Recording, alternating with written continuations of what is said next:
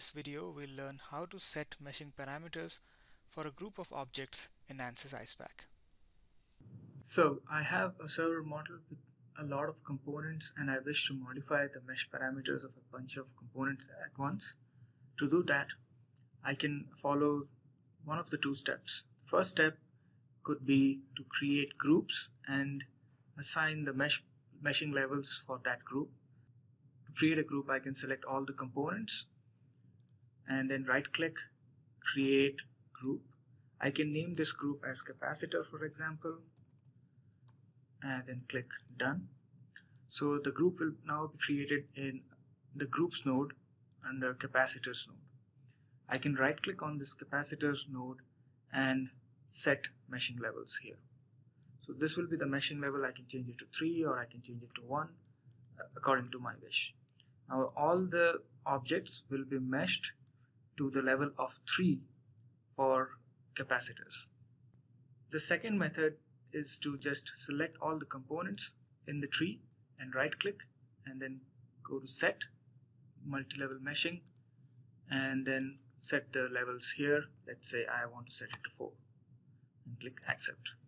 So if I go to the meshing panel here and then go to multi-level tab and then click on allow multi-level meshing, and if I click on edit levels, I can scroll down to see that all the pin boxes have been set to a level of 4 and all the capacitors have been set to a level of 3. Then I can click accept and then I can generate the mesh, or I can just close it for now.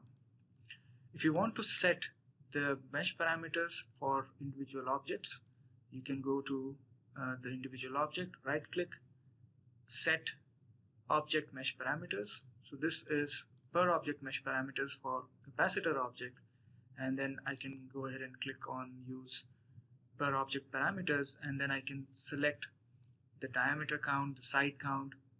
This capacitor is a cylindrical object, that's why the diameter count I can set it to 10, maybe the side count is at 20, and then click apply and close.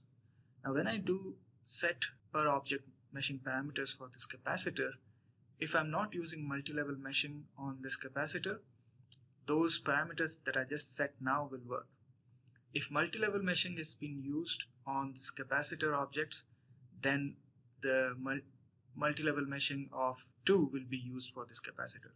So multi-level meshing has a higher priority than the per object meshing parameters that we are using. And that is because when we use multi-level meshing, we also need to use set uniform mesh parameters. And if you refer to the training lectures, you will find that set uniform mesh parameters has a higher precedence over per object meshing parameters. Now if we want to set the per object meshing parameters for a group of objects, let's say I want to set the per object meshing parameters for these fans. I can select all the fans, then right click, set object mesh parameters.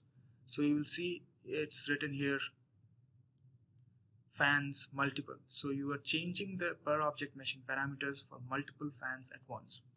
Then you can go ahead and click on the use per object parameters and then set the fan diameter count. Let's say I want to set it at 60 and then click apply. In the message window here or in the message console, you will see that the parameters have been changed for all these objects. Then you can click close.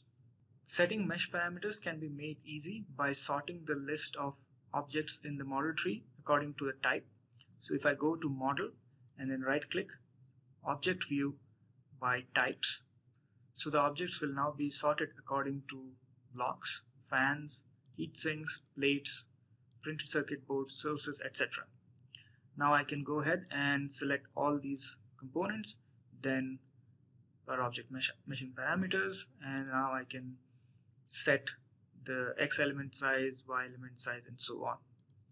If you want more granularity, then you can go to model, object view, types and subtypes. Now here under blocks you will see if the block is a solid block or a liquid block. Under fans, if you can see if the fans are 3D fans or 2D fans. Similarly under plates, you can see if they are adiabatic thin or conducting thin, conducting, thick, etc. For heat sinks, the categorization is according to detailed or simple.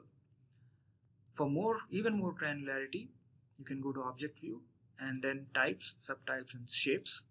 So that will give me if the printed circuit board is a hexagonal shape or a polygonal shape. If the blocks are cylindrical shapes, hexagonal shapes, or polygonal shapes. So you can see how the objects are classified or categorized according to shapes, material type, and object type. And then you can set the per object meshing parameters or the multi-level meshing parameters. So that concludes this demonstration, and thanks for watching.